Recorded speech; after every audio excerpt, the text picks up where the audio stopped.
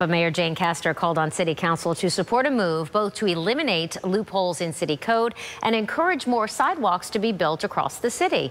ABC Action News reporter Mary O'Connell is taking a look at the safety issue and why this change could be the solution.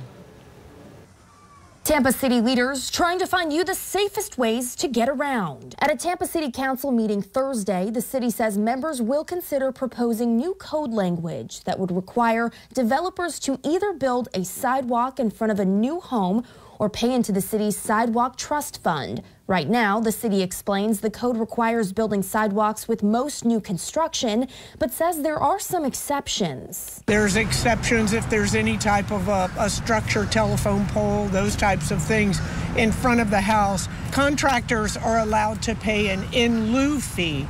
One of the issues with that is that we haven't been as strict on those in lieu fees as we should have been. In simple terms, Mayor Castor explained the changes will eliminate a lot of these exceptions. She said with an end result that hopefully we'll have more sidewalks in neighborhoods and it will make pedestrian safety much better in our community. Tampa has over 1,300 miles of roads without sidewalks. Advocates saying this would be a key first step in moving safety forward. Tampa is experiencing a huge amount of growth right now, and we would like that growth to lead us toward a sustainable future. In Tampa, Mary O'Connell, ABC Action News.